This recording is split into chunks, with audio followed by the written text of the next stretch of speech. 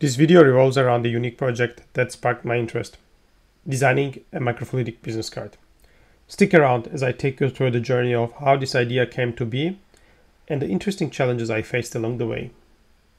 So there I was, casually browsing the internet when I stumbled upon a fascinating concept, a business card made out of a printed circuit board. I came across this gem on Hackaday and was immediately fascinated. The idea of showcasing your electronic skills while promoting yourself or your business sounded pretty cool. I admit I was even a tad jealous, wishing I had something equally unique. However, being not an electronics engineer, I felt creating a PCB business card might send the wrong message. Fast forward, and I found myself designing a more conventional business card, contemplating the main pillars of my consulting business. Microfluidics was a significant aspect, and suddenly, inspiration struck. Why not explore the realm of microfluidic business cards? A quick search revealed some card-sized microfluidic devices, but nothing quite like a proper business card. Before diving into the project, let's take a moment to appreciate microfluidics. It involves handling minuscule volumes of liquid, often using channels as small as a human hair. We have probably interacted with microfluidic devices without realizing it. Think of inkjet printer cartridges.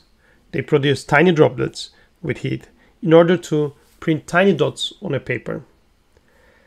In biotechnology, microfluidics enable scalable, faster, precise, and cost-effective liquid handling, revolutionizing processes in analytics and beyond.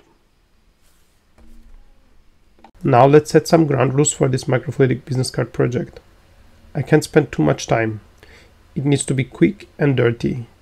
I have client projects and other business to attend. It is only a hobby project.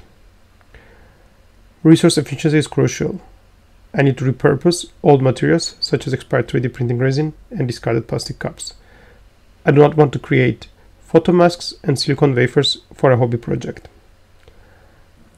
The learning experience is the most important one. I need to discover, for instance, the limit of my affordable SLA printer in terms of resolution and material properties, along with other challenges in liquid handling and whatever that will come up. I need to keep this in mind throughout the project. Again, I did not want to invest months and bunch of resources into perfection.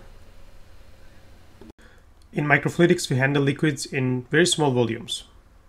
For this, we need tiny empty spaces, such as channels and chambers, to fill with liquids. I thought that I should make those chambers in the form of text, QR code, and logo. Then I can connect all of those letters and features with channels. That way, I can flush in the liquids to be able to call it microfluidic.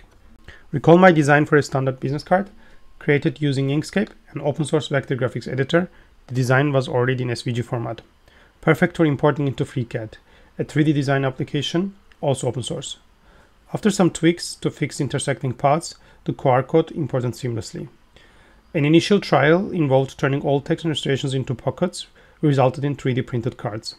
However, the printer's limitations surfaced when it came to tiny QR code squares and punctuation. So I had to make some features larger. I tried to print a simple 3D printed business card to test text readability. After a few trials and painting the text on 3D printed business card, I was able to see all features. 3D printed business card is easy, but nothing new. But this was only the first step toward the actual goal. Then I introduced the channels and connectors. Here the real issue surfaced. You see, text is not much microfluidic friendly. All the dead ends in letters are traps for air bubbles. There are ways to go around this issue with pumps, but if I can fix the issues now or later, then I should. Besides, QR code is also challenging in terms of liquid flow. Again here, we have some isolated and some connected squares. Some parts will have fire resistance than others. I was pretty sure that there would be many air bubbles. My gut feeling was telling me that perfecting this part would be too much work. But I could perhaps use some pump trickery and tapping to get reasonable results. Finally, the inlets and outlets were designed with lure type connectors, for which I had some blunt needles, which are typically used in microfluidics. In that way, I can easily screw tubings, which can be connected to anything. With these designs, I have the choice of printing two halves separately and bond them, or I can print in a single piece. First approach is easy to get clean channels, but binding may clog those clean channels. The second approach is hard to clean, but does not require bonding. To flush liquids, I tried syringe pumps, but instead I ended up using syringes and my own hands, because of simplicity for this crude application. Also, I was able to make quick, brutal purges by hand, which helped me a lot getting rid of air bubbles. Now that I have my device, I flushed through some dyed colored liquid. But first I tried to fill the whole card with water. Idea here is that it would look nicer if all the air inside is replaced with water first. Then flushing with dye would make those channels slowly more visible. The reason for that is that water has a closer optical density compared to air to the 3D printed resin. Remember those dead ends in the corners of the letters? Here's Microfluidics 101. Liquids behave much more differently in smaller scales than in macro scale. Imagine a small tube with 1 to 2 milliliter liquid, or a bucket of water, or even a swimming pool. We can mix water easily by mixing with turbulent flow. In small scale, this is much harder. Liquid tends to flow in a so-called laminar flow, and it tends to take path of least resistance. Therefore, it ignores corners and dead ends. This is physics and we have to live with that. But we can rely on another type of mixing, diffusion. It takes a little bit longer, but eventually the dye diffuses over a gradient, coloring also the dead ends, if they were also filled with liquid. And there it is. First microfluidic card, to my knowledge, as of December 2023. Yet I wasn't fully satisfied. It still looks kind of dull to me. See, since my childhood, I really liked glowing things in the dark. I had these toys and stickers which are phosphorescent. Once I turned off the lights, they glowed for a few hours. Fast forward 10-15 years, I find myself staining cells with fluorescent dyes to get beautiful pictures of them. Once again, I had shiny things glowing in the dark in my hands. So why was I not flushing fluorescent dyes again? I will not explain here the difference between phosphorescence and fluorescence, but due to technical limitations with my camera, I would not be able to capture fluorescence nicely. Also, the UV resin itself absorbs UV light quite strongly, leaving nothing for the dyes in the device. Here, I was left without pretty shiny fluorescent microfluidic business card. No, God! No, God, please, no! No! Already having spent too much time on this project, of course, I still didn't give up, because I had another trick in my sleeves. During my research, I used for my experiments in microfluidics a material, a type of silicon, called PDMS. After designing and ordering my templates, I cured PDMS on silicon wafers, the ones that are used in electronics, and bonded on glass cover slips. PDMS is great for such applications because it has low absorption and autofluorescence. But typically I made small devices with submicron resolution. Perhaps going back to PDMS can solve all my problems. This was the first time I mixed stereolithography 3D printing with PDMS. So I went back and created molds out of my 3D models, which was quick because I had all the designs I needed to convert. After printing these, I mixed an old unused batch of PDMS and poured on my molds. After waiting 24 hours, wait, what? What is this slimy goo? Why didn't it cure? Typically PDMS cures after an hour at 80 degrees Celsius on silicon wafers. What is wrong with this one? After literature search, I found out that the photoactivator in the resins inhibit the catalyzer of the curing agent in the PDMS. So one needs to deactivate it fully.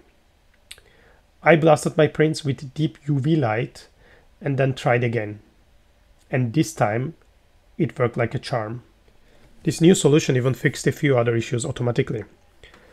See, PDMS is air permeable, and with some pressure, we can squeeze air pockets out of PDMS.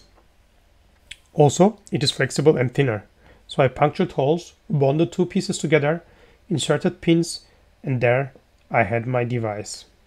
Next, I hooked up syringes with water, filled up my device. Then switched to another syringe with fluorescent dyes in it. Then I slowly flushed this dye through the device. Oh, and I placed the device on a UV light source to excite the dies while I can record it. Now we can all enjoy the show.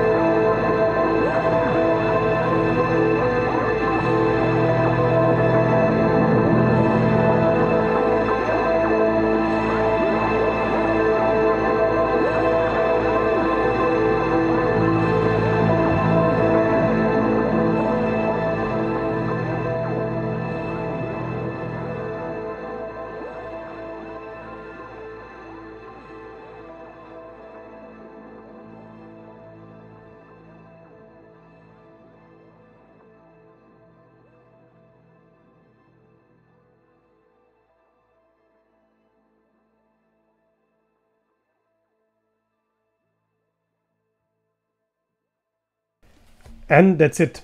I made the first microfluidic business card to my knowledge. I made even a fluorescence version out of it. I don't think this is going into mass production anytime soon. It is not easy to use or sustainable. So I will stick to paper and digital business card for now. Thanks for watching. If you are interested in my other projects, you can check out my blog.